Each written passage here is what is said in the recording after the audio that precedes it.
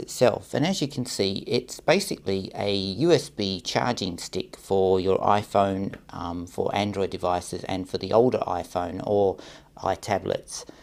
And what it does is it folds out like so. So this is your USB port, so you plug that into a PowerPoint or into your computer or whatever device you have that you use for charging.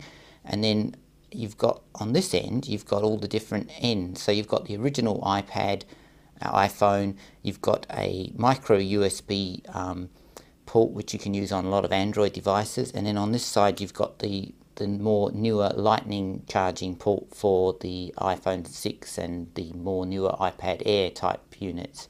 So basically it's just a portable USB charging stick that has multiple ends on it, but I thought it's quite neat and something I thought would be interested to people.